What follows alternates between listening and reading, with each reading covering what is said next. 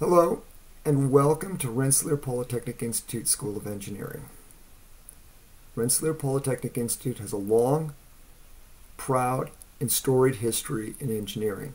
Indeed, our School of Engineering is the oldest engineering school in the English-speaking world. Currently, we have 11 engineering programs which are accredited, and I would like to take a few minutes to introduce you to the engineering programs we have associated with aeronautical and aerospace engineering. My name is Kurt Anderson, and I'm a professor of aerospace and mechanical engineering at Rensselaer. And before I came to Rensselaer, I spent about a dozen years working in the aerospace industry on multiple large rockets and a number of large, complex spacecraft, including the International Space Station.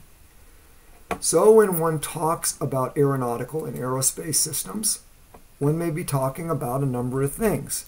These could be fixed-wing aircraft, rotorcraft and helicopters, rockets and rocket engines, or spacecraft in their many forms. All of these are types of aerospace and aeronautical engineering systems. So what is aeronautical engineering? What is aerospace engineering? How are they different? Well, with regard to aeronautical engineering, you tend to use the aerodynamic laws associated with lift and drag to design an aircraft to fly in a sustained, controlled, and safe manner. You would do airframe design to consider how air would flow around the fuselage, over the wings, and into the engine intakes. You would use air vehicle flight mechanics to design an aircraft to be sure that it performs as it should. Your aircraft propulsion would be air-breathing propulsion, usually jet engines, turboprops, or some form of propeller drive. When designing an aircraft, usually you consider safety, cost, reliability, and performance in that order. When designing an aircraft also, you tend to emphasize high strength-to-weight ratios with high fatigue life. This is because these aircraft systems are usually designed to serve for multiple tens of thousands of hours. In aerospace engineering, things are a little different.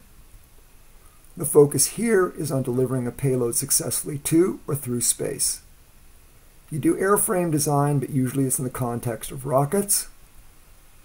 The propulsion is rocket propulsion, the mechanics are orbital mechanics, and the dynamics usually have to do with spacecraft attitude dynamics and control.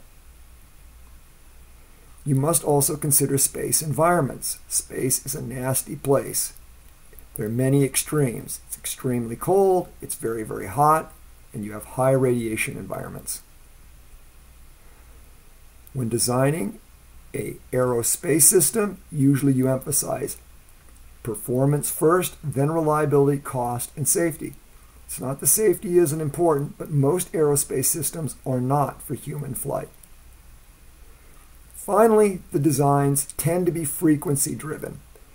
This is because the harshest part of the mission is often the launch phase, and so a great deal of effort goes into getting the spacecraft or the rocket to simply survive launch.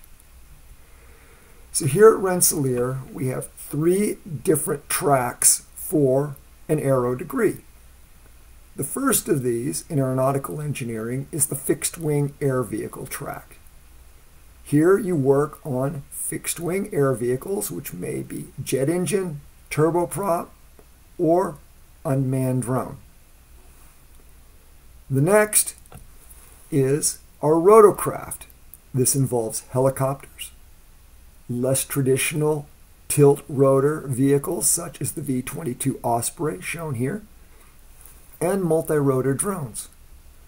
Finally, in aerospace, the focus can be on rockets, such as the SpaceX Falcon 10 or the Atlas V I have shown here, or less traditional designs such as that shown that's being pursued by Stratolaunch.